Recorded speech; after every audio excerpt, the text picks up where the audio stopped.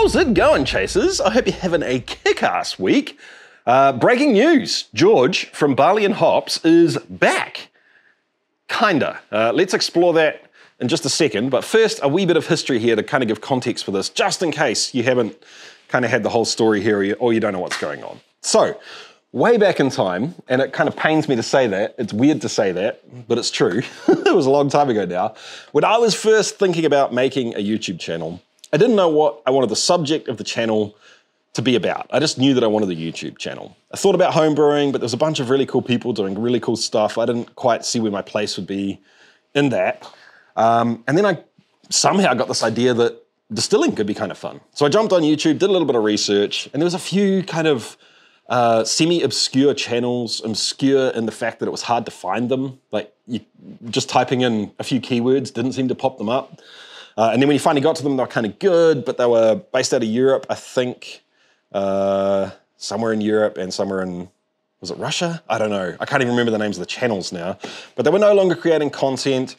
There was one guy who was making regular content and actually being quite successful at it, and that was Geoge from Barley and Hops. He was, well, he is, the godfather of distilling YouTube. He kind of started this all off. It was me seeing his success and seeing that, how do I put it? There was kind of more demand for what Geoge was doing than what Geoge could actually produce, which gave me the confidence to think that maybe there was a place for me in distilling YouTube. So hats off, Geoge, man. Like, I will be eternally grateful for you kicking this all off. And I thought I understood how hard it would have been for you to do that back then, and now I'm more understanding how cool it was that you just did it, right? So hats off to you, man. That's awesome. I thoroughly freaking appreciate what you did. But here's the deal, guys. About 2 years ago, after I'd actually started to build up a little bit more of a relationship with Geoge, I got to hang out with him and been conversing by email a little bit and so on and so forth, the guy just kind of vanished off the face of the YouTube globe. And no one really knew what happened. We didn't have any solid news. Of course, there was rumors. There's a video of me addressing that if you want a little bit more context down in the description. There was talk of him passing away. There was talk of him being arrested. There was talk of him not being arrested but being forced to not make more videos. There was all sorts of stuff. Obviously, it was all bollocks because apparently he just kind of wanted to chill for a little bit. And now he's back. Kinda. He's resurfaced. He's kind of made a statement on this. And you don't have to trust me. It's not a rumor mill thing. Go and hear it from George's own lips.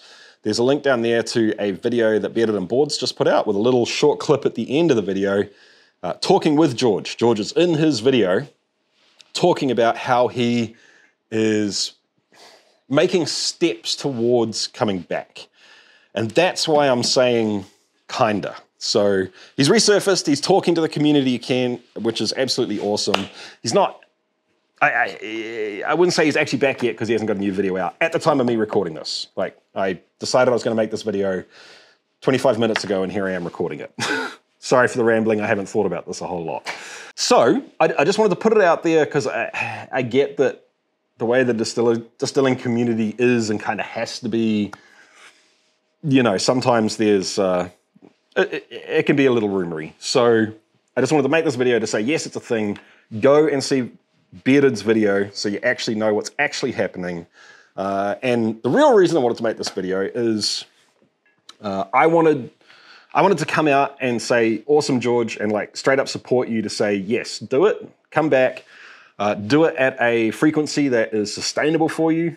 But I also wanted to give like a little platform for what it's worth for you guys that are watching this to jump in the comments down below and let Geoge know that you actually care and you want to see him come back. Obviously go and do the same thing over on Bearded's video if you want to do that and you want to get it kind of from the horse's mouth. Obviously jump over onto George's channel and leave comments the same down there. But what I really want you to do down there in the comments on my platform, whether or not Geoge wants to hear this, I don't know. I hope this will be inspiring to you, Geoge. Once again, sorry, man, if I'm screwing with things that don't need to be screwed with. I want to know what you guys want Geoge to do in the future. And let me go first. So, I think that because George was the first on the platform, and because that was one of the first sort of like open, easily accessible sources of information for distilling, George kind of got stuck in, not in a rut, but he kind of almost got pigeonholed a little bit by his fandom into the kind of 101, having to explain things always down to the base level, because there was nowhere else to go for information and because the audience was new to it, right? In talking personally with George, I know that his knowledge and capability is way freaking beyond that, and way beyond what often shines through in some of his older videos. So I want to see you have at it, man. I want to see you still, of course, support the newbies, like bring people into the hobby, of course. But like maybe, I don't know, like 1 in 4 videos, tell those guys to just chill, wait for the next video, go and watch the giant catalog that you've got built up already, and just go all out and just assume that people know exactly what they're doing, and do something that kind of pushes us or pushes you or builds on 4 or 5 different complex ideas, and you don't need to waste time going all the way back down to the beginner level. Just every now and again, man. I would really appreciate to see some videos like that from you. And maybe that's specific recipes that you just like making or you're excited about making. I don't know. I'm just happy to see you back, man, and I hope it happens. So there you have it, team. Quick video just to say my piece on this and say that I'm excited about it, and hope to see Barley and Hops videos up and running again shortly. See you guys.